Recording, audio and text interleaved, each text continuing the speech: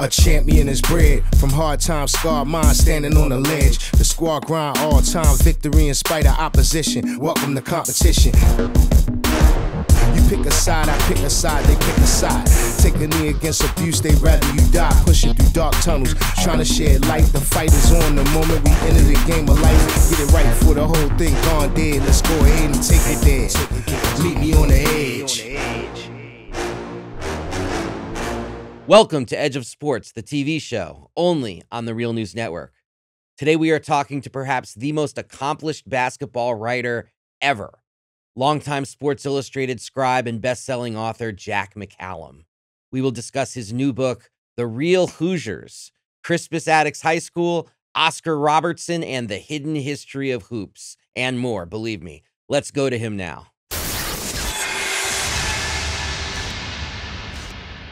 Jack McCallum, thank you so much for joining us here on Edge of Sports TV. My honor, Dave. Great to be here. So let's just start with the book, The Real Hoosiers. Talk to us about what this book is and how you came upon this project. Well, it's a story of, it's both I hope, a political, cultural, economic story, but I'm not smart enough to carry that thread all the way through. So it's also a basketball story. It begins, Dave, with kind of sort of the origin of this high school named Crispus Attucks High School in Western Indianapolis that was built as a segregated school in the 1920s, because the same replacement theory we hear now, every place you have the word migrants, you could substitute the word African Americans, that a lot of blacks were coming from the South and other places in the Great Migration to work in the factories of Indianapolis. And the city fathers, particularly the school board of Indianapolis, was worried that they were being replaced, that there was this overflow of black students coming in and mixing with the white kids. And Indianapolis was justifiably proud of its educational system. I mean, they did have good public schools. They were subtly segregated. You know, a lot of black kids just didn't go to school. I mean, they began working when they were in 8th grade and 9th grade. So they built this a high school, and everybody thought it would fail because it had, insufficient resources, secondhand equipment, all the things that you give a school that's not your priority. But strangely, in an FU of epic proportions, the educated African Americans who had master's degree, in some cases PhDs, or at least bachelor's degrees, began saying, this is a good place to teach. We can't get jobs at white universities. They still have to pay us the public school. At least the school district had to adhere to public school money. And so this incredible faculty flooded to Crispus Attucks High School when it opened in 1927. By 3 decades later, it had become a kind of basketball story, because the same revolution that happened to African American education started to happen in basketball with the ascension of this coach named Ray Crow and the ascension of these players. 2 of them were named Robertson, the last one named Oscar. And when he hit the scene in 1953 as a sophomore, all bets were off, and it became this great basketball story. Yeah, I look forward to talking to you about Oscar and the basketball story. But before we get there, the first thing that captured me about the book, you had me before page 1, because you start with this magisterial quote from W.E.B. Du Bois and his 1903 classic, The Souls of Black Folk. And really quickly, I want to read the quote for the audience, and hoping you can explain why on a so-called hoops book you would start with such words. Here's the quote. A new vision began gradually to replace the dream of political power. A powerful movement, the rise of another ideal to guide the unguided, another pillar of fire by night after a clouded day. It was the ideal of book learning, the curiosity born of compulsory ignorance, to know and test the power of the Kabbalistic letters of the white man, the longing to know. Here at last seemed to have been discovered the mountain path to Canaan, longer than the highway of emancipation and law, steep and rugged, but straight, leading to heights high enough to overlook life. Wow.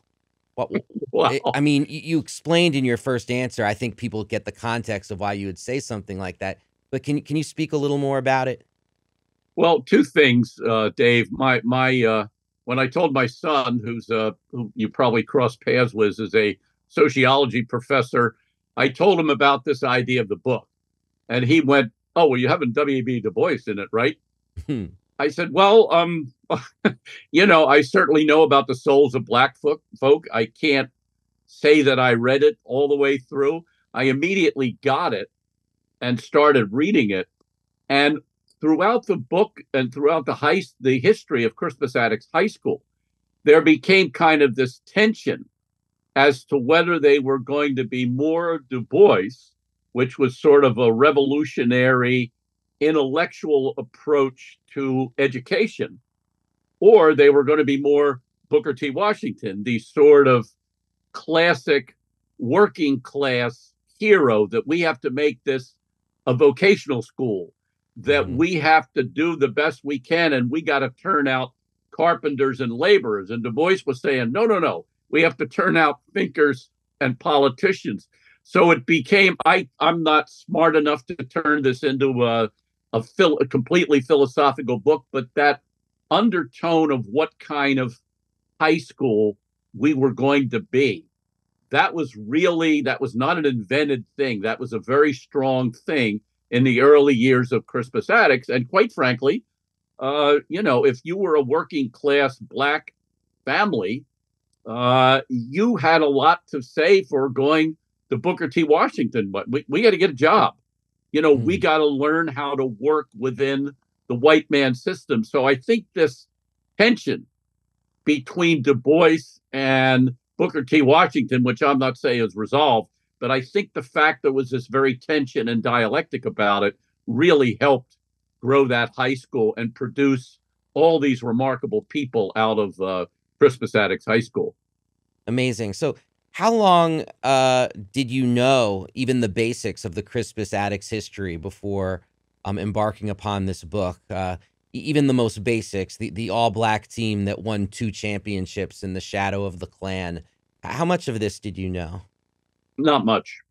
And I find, I understand if anybody bothers to write my obituary, the second sentence is, oh, this is the guy that wrote Dream Team, Michael Magic Larry, the era of basketball, which you and I have talked about, 100 times. Yeah. And I get that, and that's fine. But it's sort of like I never wanted to be, oh, I was just that guy that covered basketball in the 80s and happened to have this great fortune of coming along during that golden age. So I was looking for another story, Dave. And the story I came upon, it was during the pandemic, and I was rehabbing my knee. And like everybody else, I was in this sort of existential crisis of, sort of re-examining things. And I started researching, of all things, the history of lynching. I mean, you can't have a more uglier subject. And I came upon this story in Marion, Indiana, of a team that had won the state basketball championship in 1926. 4 years later, hung 2 black men in the same town square where they celebrated. I became kind of fascinated with that story, wanted to do a book on it, and examined it a little bit, and it just it didn't feel like me. And a number of people told me, I don't think you need somebody else, white splaining the horrible history of lynching in America. It was too raw of a story. It was George Floyd. A lot of things were going on, and it was the wrong book. And during the course of I went to Marion, Indiana a few times, did the research, have this much research that I, still have about that. But I found the Attucks story with which I was vaguely familiar. Oh, that's the team that was sort of connected to the movie Hoosiers. And was that the team? Was Oscar the guy in the movie? And so when I started researching, and I said, wow, this is just an amazing story, the way it unravels. and the extent to which the white narrative, a fictional narrative, has overtaken this black narrative. And hey, I'm responsible for it too. I mean, I never wrote anything about Crispus Attucks, yet I have certainly written two or three, encomiums to Hoosiers. So I thought it was a good book to pursue in that sense. Yeah, let's take a second and talk about Hoosiers.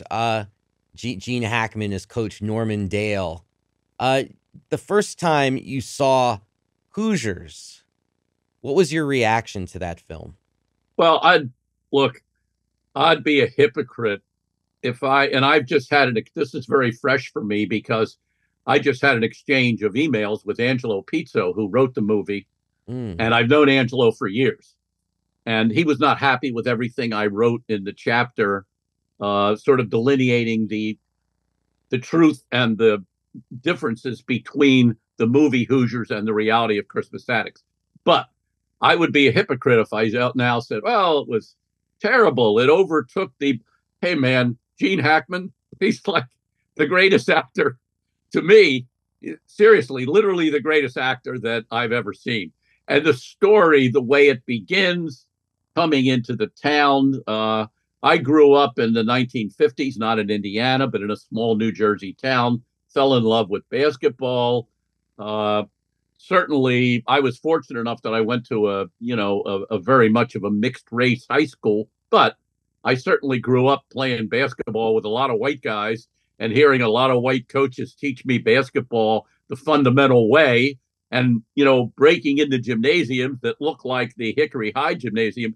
So I loved the movie, and I get it. I really, really, get its place. But I did start to notice that in the post-George Floyd era, smarter people than me were taking a different reckoning of it, that it comes across a different way to people.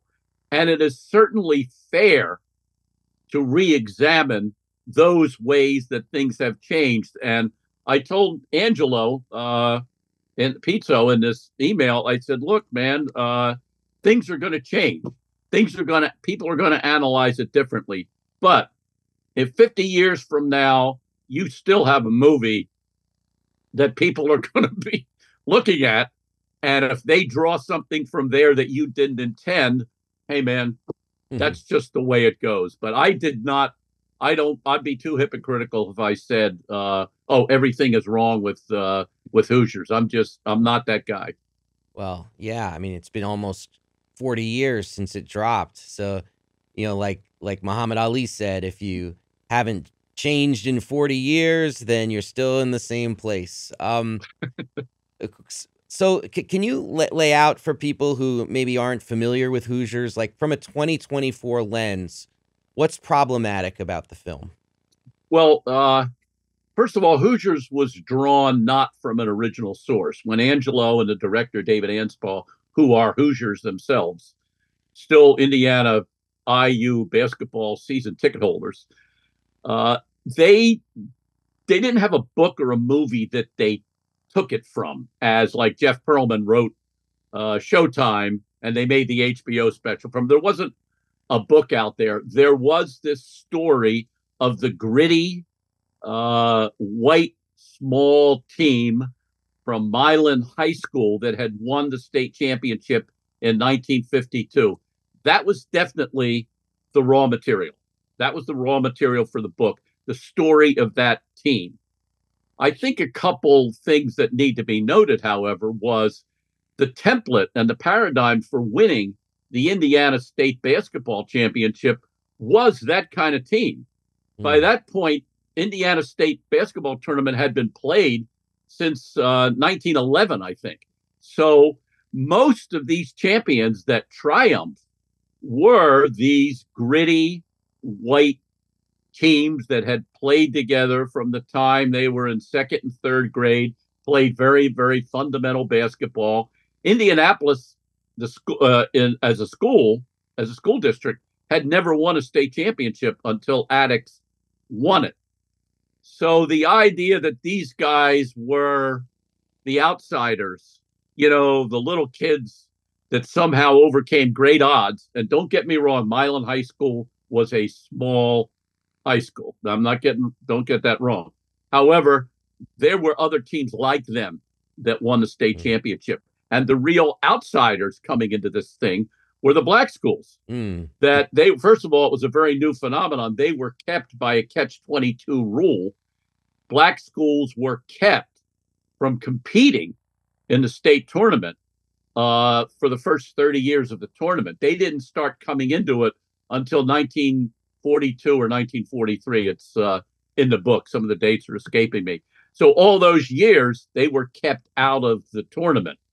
So those kind of background and story were not in Hoosiers. But, you know, I said in the book, Angelo and David Anspaugh, they wrote the story. They wrote their truth.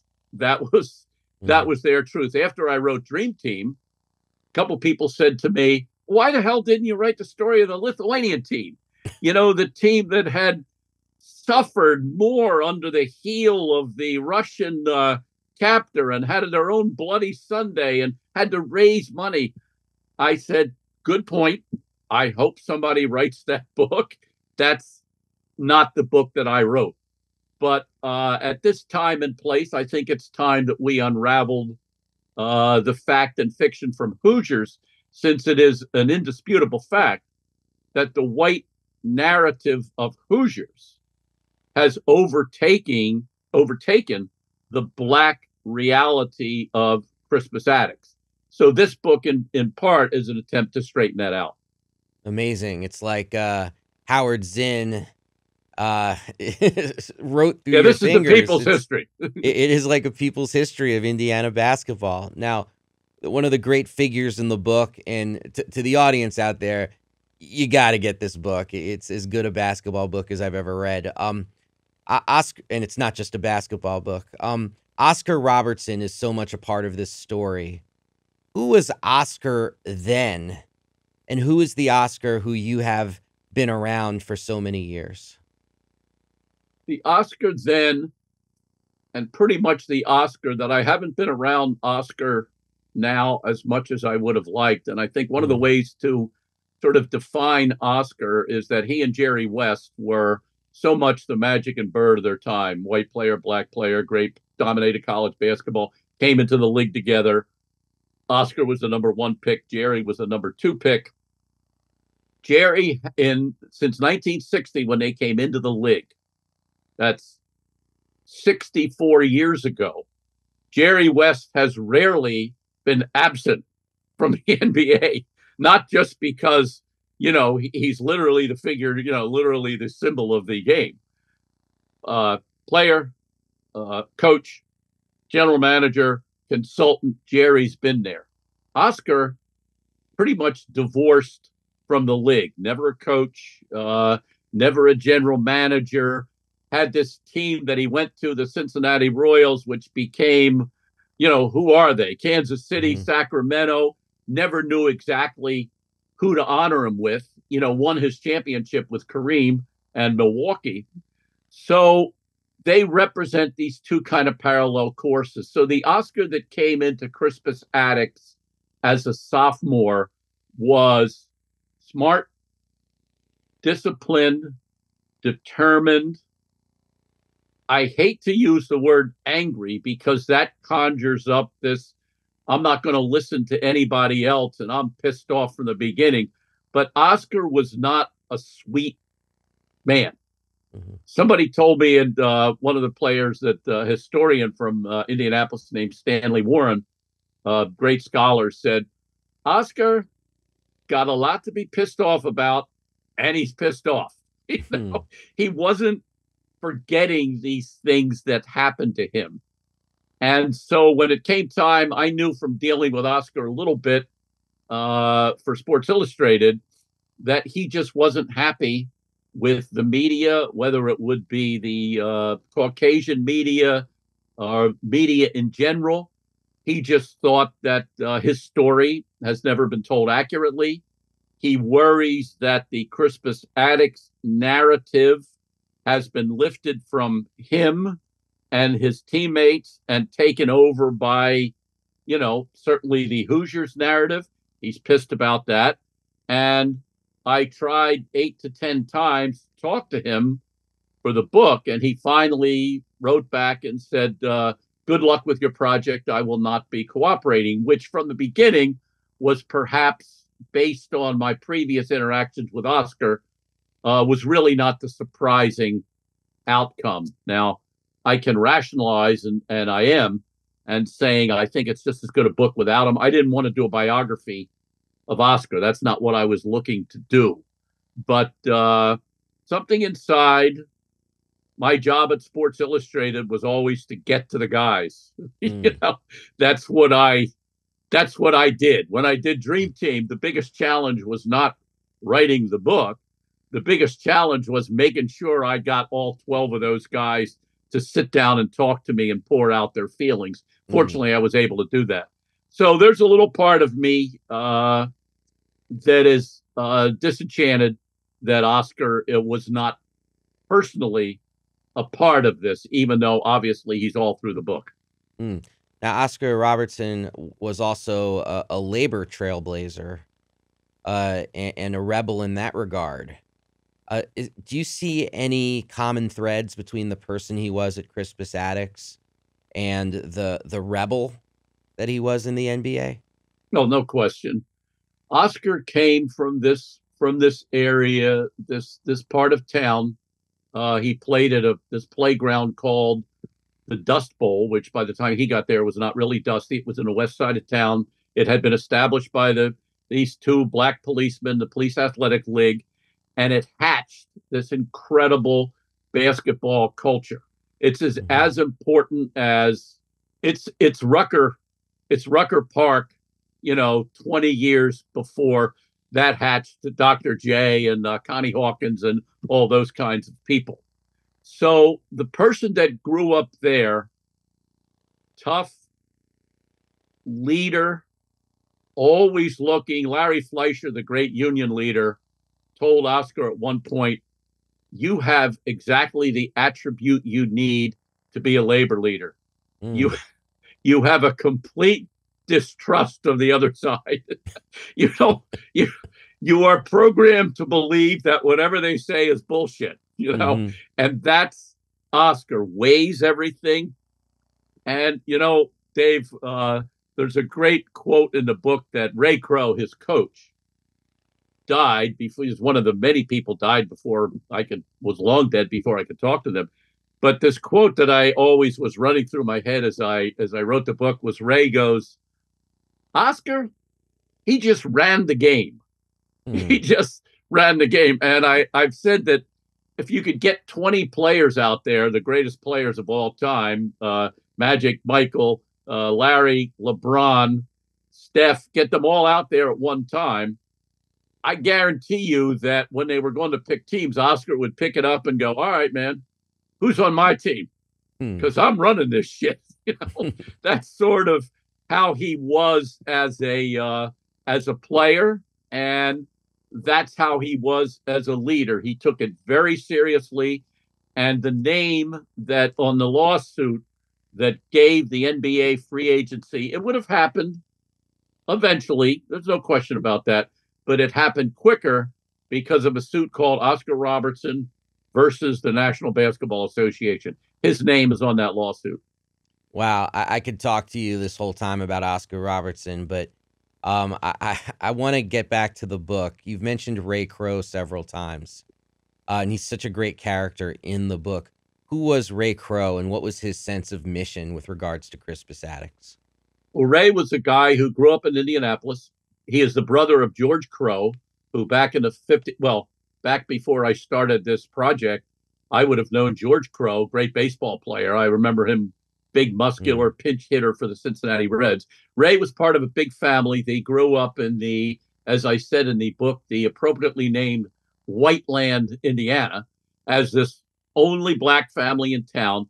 So Ray grew up with white people. That's how he went to school. He was a smart kid, got to college, did go to a black school, but his upbringing was sort of this guy who knew how to get along in both worlds. You know, that he had been brought through a white school system, got a job coming out of college, and it wasn't paying anything. And somebody said, "Why don't you go be a teacher?" And he was a smart guy. He got a job teaching at Crispus Attucks. And one of the threads of the book, Dave, is that Crispus Attucks High School, as an all-black high school playing against mostly white teams, had to figure out how to comport itself. You know, did they act like they were on there was always this worry that they would be too black, that they would be too playground. So this culture was kind of hatched at Crispus Attucks High School that was very polite. They played basketball like very politely, you know, hands off on defense, didn't do a lot of running, guarded your man, but stayed off of him a little bit. And that was the philosophy imparted by the previous coach. So when Ray Crow got there, Ray had to figure out how to thread this needle. He had to figure out how to still comport to what the principal and the administrators at Crispus Attucks, and by extension, all of Indianapolis school system, how they wanted the black team to comport themselves versus what the hell he had to do to win the basketball game. His perfect player was Oscar Robertson, because here's a guy, complete fundamental player, completely disciplined, yet 5 times better than anybody else. And one of the things your viewers can do is very easily YouTube clips, Crispus Attucks High School, Indiana State High School championships back from the 50s. And just like getting old, you know, REM videos on YouTube, you can get these basketball games up. And Oscar comes along, boom, it's like this evolution. He's just playing games differently. He gets from here to here quicker. He makes this pass quicker and cuts immediately to the basket. I know these sound all basic things, but basketball, as Larry Bird used to say, is a pretty damn simple game. You know, you just got to do these things better than anybody else. Oscar did them better than anybody else from the time he was a sophomore. By the time he was a senior, and Attucks was concluding its run to the second straight championship, he was so far and away. You could have come from outer space and looked down at this game for a minute and go, "Well, this guy's playing it. This guy's playing it differently than everybody else." Wow. The book is The Real Hoosiers, Crispus Attucks High School, Oscar Robertson, and the Hidden History of Hoops. This book is such a towering achievement. I'd be so remiss if I didn't ask you one last question, Jack. It's a two-parter. What advice do you have for young book authors? And did you ever doubt you could pull this book off? Because it's an incredible blend of social history and sports, and that's not an easy thing to do. Well, certainly the second one, I had extreme doubts because when I start out doing a book, I'd be interested in what you say about this, because you're more of a, not more of a political, historical, that is your lens. And I was talking about my son earlier. He always asks, well, what's your argument? What's your thesis in the book? What are you trying to prove? And I always tell him the same thing. I try to tell a story. That's what I found that I can do best. What is a way to tell this story? And for me, it came very early. The first time I went to Indianapolis, I walked through the halls of Crispus Attucks High School, and there were these pictures on the wall of each graduating class. And I didn't start with Oscar Robertson. I started in the 20s. And it was like, holy crap, I am just drawn in by this history. And I said, I can tell this story. I can tell this story through this feeling I have about the history of this high school. So I was very lucky to get that beginning. So far as advice for young writers is, I do think in this world where, Sports Illustrated has cratered and daily newspapers have cratered, there is still this incredible thirst for people to learn about things. I'm sure you find this out yourself. Absolutely. But you're kind of astounded. Now, how big is that audience? That's a good question. It's not going to be the James Patterson or the John Grisham audience, but you have to think to yourself, if you're able to tell this story. And I think one of the things that has become a little lacking in communication or journalism or the way we do things is curiosity. Mm-hmm. I always found that the two books I'm proudest of are probably this one and a book I did about my own prostate cancer, because I'm not a doctor and I had to find everything about that. I had to find everything myself. This question leads to that question. So I would say if you start out with an essential curiosity rather with the idea that I know everything there is to know about this subject, you will write stories successfully and people will be interested in them. Well, my favorite Jack McCallum book was 7 Seconds or Less, but now I have to amend that and say The Real Hoosiers, Crispus Attucks High School, Oscar Robertson, and the Hidden History of Hoops. It's not just my favorite of your books. I think it's my favorite basketball book now, which is, to me, pretty high praise because I think basketball has produced some of the most beautiful writing in the entire sports world. Jack McCallum, thank you so much for joining us here on Edge of Sports TV. It's a total honor. Well, my honor was mine, Dave. Thank you very much.